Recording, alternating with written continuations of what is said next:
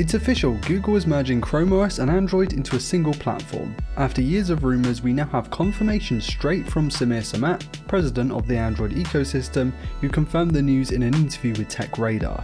This means Chromebooks could eventually run a new unified OS that blends Android's app ecosystem with Chrome OS's desktop experience. Think deeper integration with Android phones, seamless multitasking, and native support for mobile apps across all devices.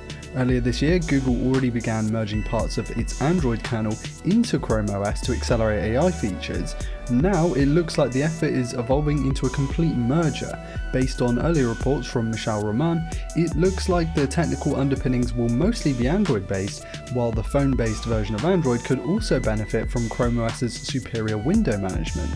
There's even talk of a Pixel laptop in the works, codenamed Snowy, which could showcase this unified platform. Branding wise though, we'd expect both the Chromebook and Android brand names to stick around.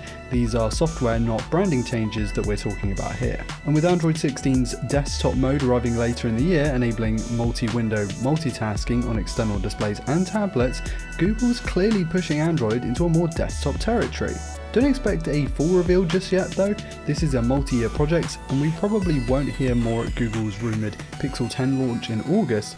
There's also been talk of Android Chrome merger for more than a decade at this point, so how do you feel now that it's actually happening?